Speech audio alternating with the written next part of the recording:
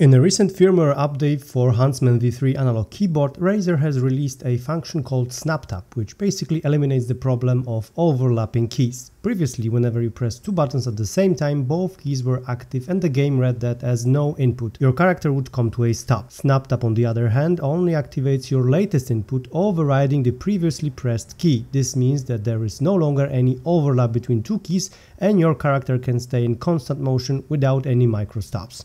Now, this is a pretty big feature as it allows you to become really proficient in movement, and a lot of games like CSGO or Overwatch will greatly benefit from that.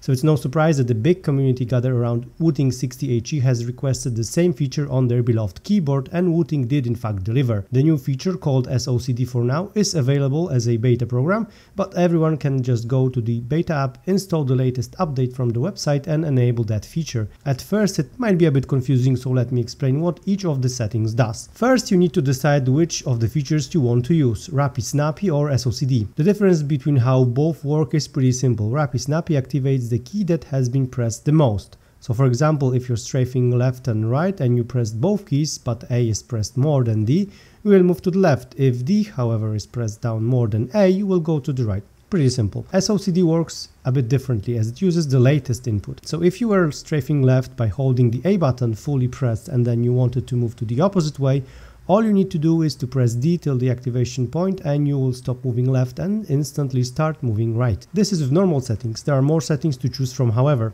For example, if you set priority to one of the keys, A or D in our example, only the priority key will be active even if you press both keys. So for example, if you move left with A and A has priority, even if you press D, you will still move left. However, if you hold D to move right, and press A, which has the priority, you will stop moving right and move left.